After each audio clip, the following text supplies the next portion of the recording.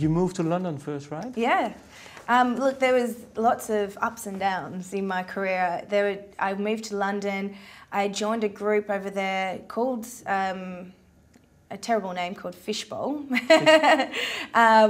And it was 3 guys and me. We finished an album, you know, had picked the first single, and we'd signed to a big major record label over there, and then the group fell apart. Why? How come?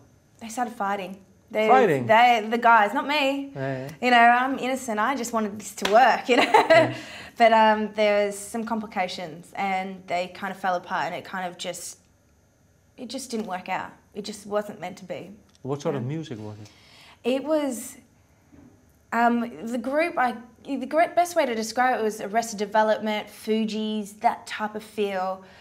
But there was a DJ in there who was a dance club house DJ, and so there was a fusion of reggae and R&B and dance and house music, which was way before its time. Like, people weren't doing it back then. I know now it's like very R&B, house music. It's all kind of come together.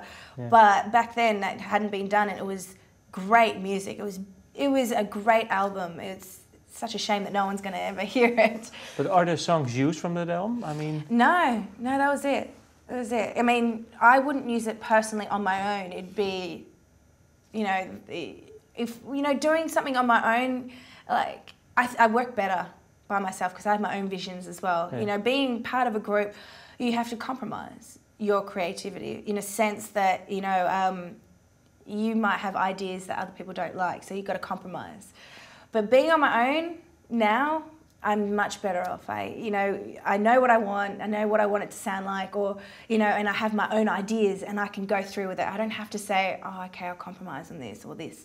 I just do it my way, and I much prefer it that way. Maybe I'm a little controlling. I don't know. Yeah. It's always good. But is there one thing that you learned from that band? Maybe that you.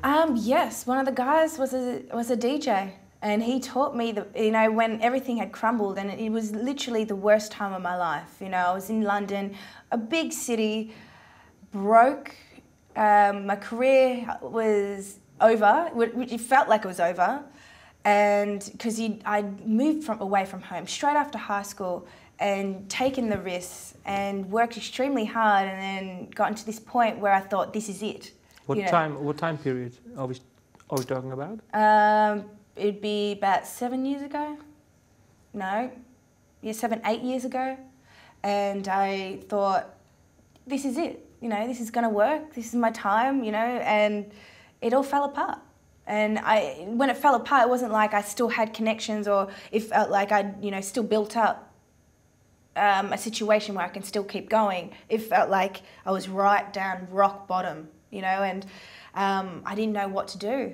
You know, I didn't want to go to university. I didn't want to do something I wasn't passionate about. I didn't want to be stuck doing something for the rest of my life that was like I had to do just to make money. I didn't want to be like that. Because you live once. The way I see it is you live once.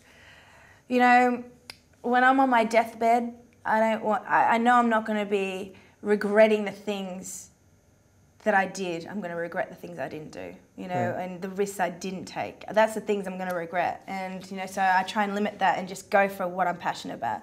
And it's worked out for me, you know. So the one thing that you learned, there was a DJ in the group. So how did he learn you to DJ?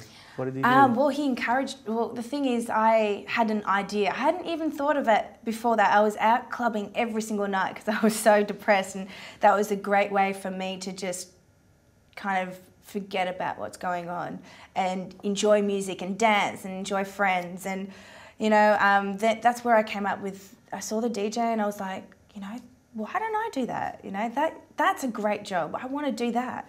And the next morning I went and went to his place, the DJ, Panos his name is.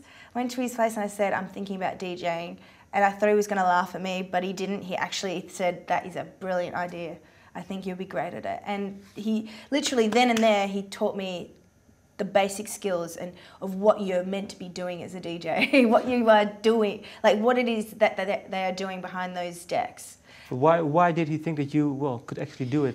I don't know, I guess he knew me, you know, and he knew that I was passionate about music. And, you know, obviously he did say, you know, you either get it or you won't. You know, some people just get it. And I feel like I connected with it straight away. And as soon as I started DJing, I felt like things just flowed for me. And things started to fall into place. And I felt like this is the path that I was meant to be on. And everything that happened before led me to this point that I am in right now. And, you know, I'm extremely happy.